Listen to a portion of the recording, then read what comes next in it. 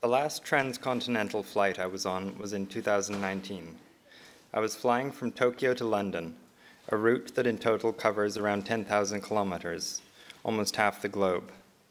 In front of you, a small screen draws a line across a map. Every centimeter of that line is 1,000 miles of places you'll never know, and yet in that instant you are part of those places. This raises the question of what a person really is. Do we end at the limits of our skin, or was I that aeroplane?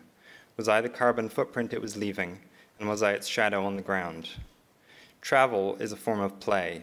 It's about finding new places and inventing possibilities. Perhaps that gives some weight to the journeys we take and the world that becomes those journeys. In recent years, an internet-based movement has evolved called the Web Revival. The name is inspired by the civilized anarchy of the American folk revival that took place during the first half of the 20th century.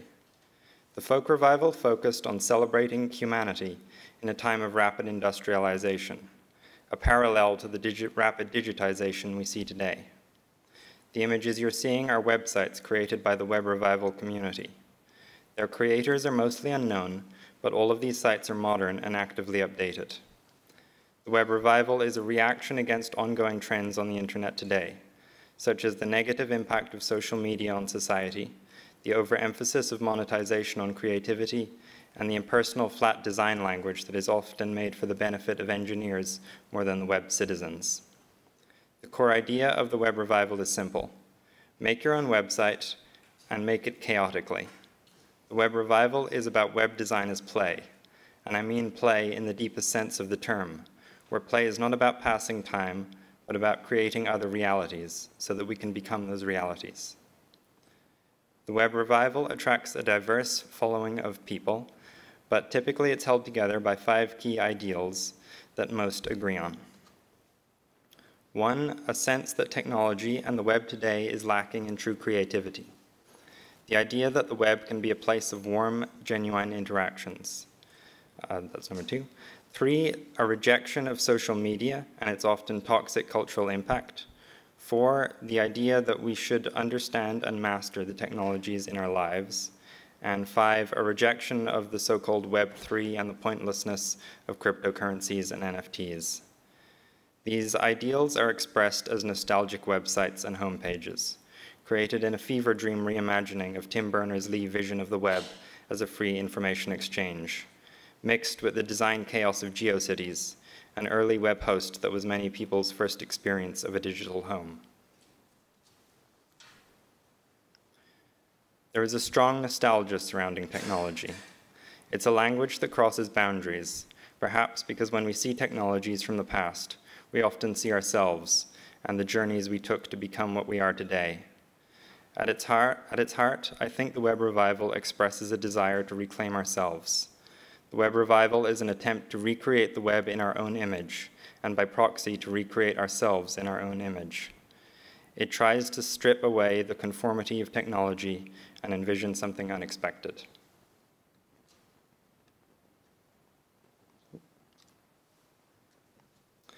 I thought I'd take a moment now. To take you on a tour of my own digital home. As of writing, this site has around 38 million hits and has been mentioned on a number of technology news sites and academic papers. It was started back in 2016 while I was still studying here in UCC and living in one of the ticky-tacky housing estates outside Cove. I grew up on an island with a train. The world revolved around that island, and into this world, the train would carry lost souls. Time often forgot that island, and I'd dream of houses half caught in the past. It was a sad place, a pointless, stupid, beautiful mirage. Although I've not stayed true to it, this site was built as a house, with rooms and walls and windows. Thin HTML walls, but strong and timeless, like that island I was on. Outside, the storm of the web would rage, but within those walls, it was always dusty and safe. That's a quote from the site introduction. What you're seeing here is what is called a landing page. They are a lost art form on the modern web. The purpose of a landing page is to celebrate the arrival of a visitor and to give them a hint of what is to come. The clouds float past, and the eyes of Horus peek at you sneakily from the distance. You are exiting the information superhighway. That's an ill-fated buzzword from the 90s for the internet. You click the enter button, surrounded by a halo. Maybe you're a little intimidated if this is your first time here. You're worried this place might be dangerous, but you're brave, so you continue.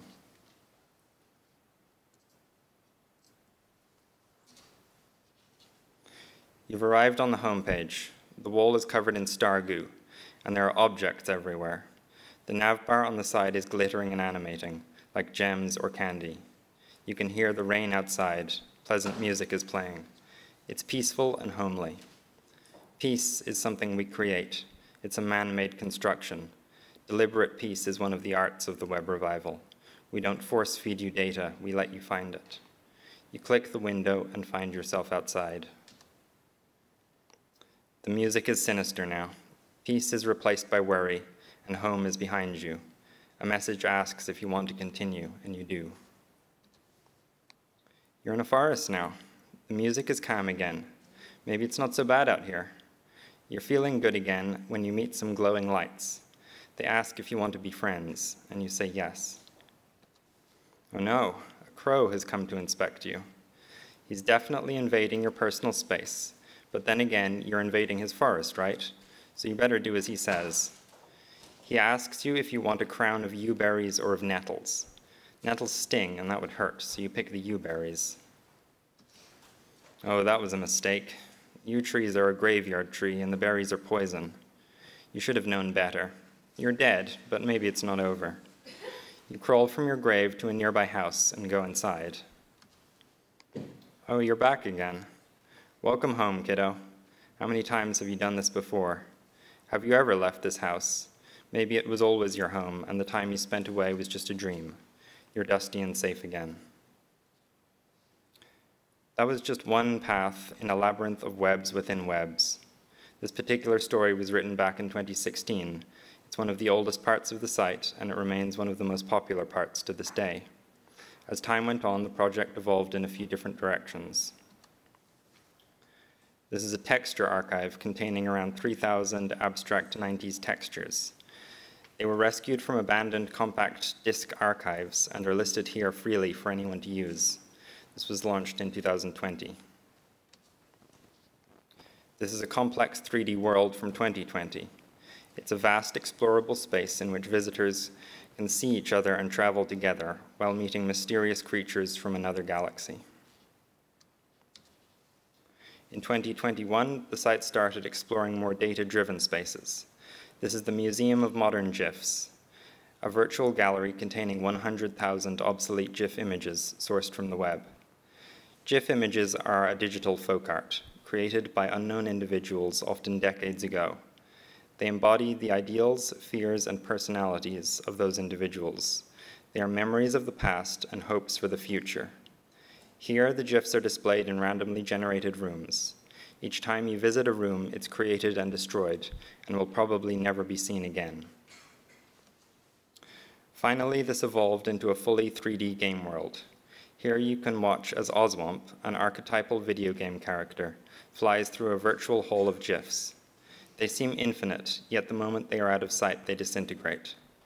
The aim was to capture the never-ending loop of loss and letting go, of searching for something that can never be found, and ultimately the isolation of identity and the ephemerality of the self, in the context of a final, endless white cube gallery. What you've seen of my work is just one window into a much larger journey.